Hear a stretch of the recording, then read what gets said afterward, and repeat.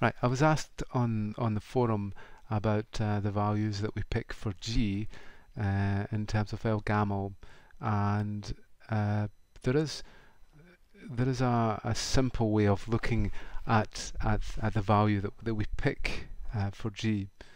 So what we have in ElGamal is that we have a G value, a P value, and an X value. So the P value is a prime number and X is a random number, and we need to select a G value, and I'll just explain how the G value happens. But what we do is we calculate a D value, and that is done with this calculation. So if we take a G value of 2, take a P value of 11, and then we'll take an X value, random number, of 5. So D becomes 2 to the power of 5 mod 11, which I think should give 10. So our public key becomes G, P, and D, or 2, 11, and 10, and our private key becomes our X value, which is 5. Okay, so that's the way it works. We have a public key, 3 values here, and we have a private key, which is just a single value. So what I'm going to do is I'm going to explain in hopefully the simplest way possible of the values that we can select for G. Okay, so the basic form that we have is this, with our discrete logarithms. And then what we've got to make sure is that for every value of x, we get a unique value of y.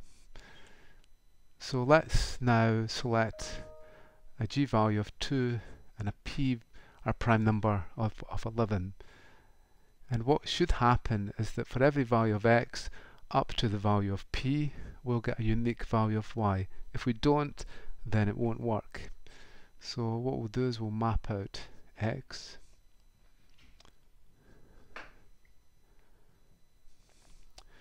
and what we want is G to the power of x mod P. So that's 2 to the power of 1 mod 11, 2 to the power of 2 mod 11, 2 to the power of 3 mod 11, 2 to the power of 4 mod 11.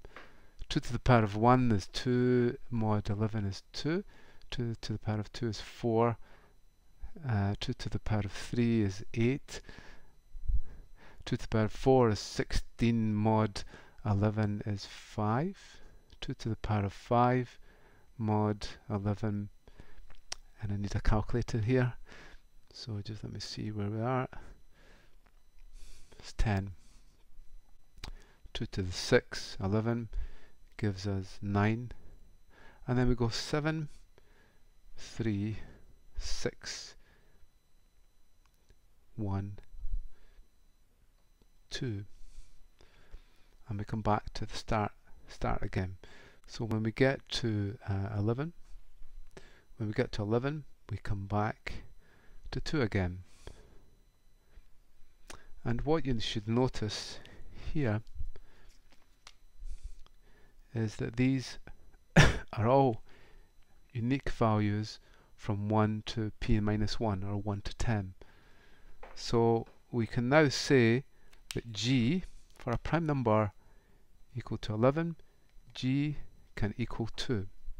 So 2 will work, because every value that we use here will give us a unique value there. But now let's look at using a value of 3. So if we selected 3, 3 to the power of 1, 3 to the power of 2, 3, 4, 5, 6. So that becomes 3, that becomes 9, and I need to use a calculator here.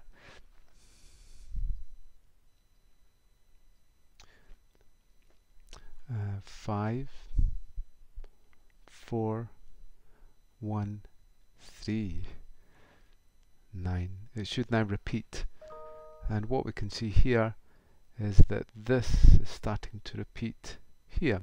So we put in a value of 6, we got 3, we put in a value of 1, we got 3, so this value of g won't actually work.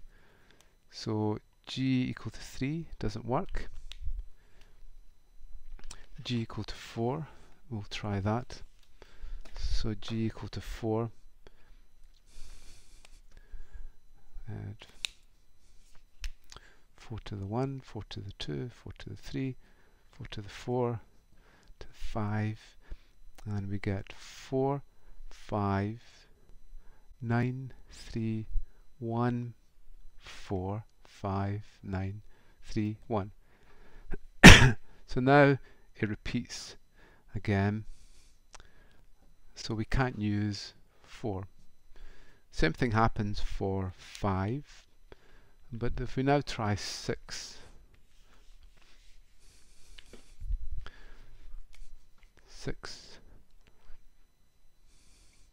1, 2, 3, 4, 5, 6. 6 gives us 6, 3, 7, 9, 10, 5, 8,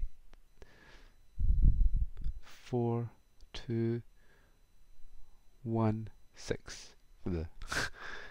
Okay, so 6 works, 7 should work, 8 works,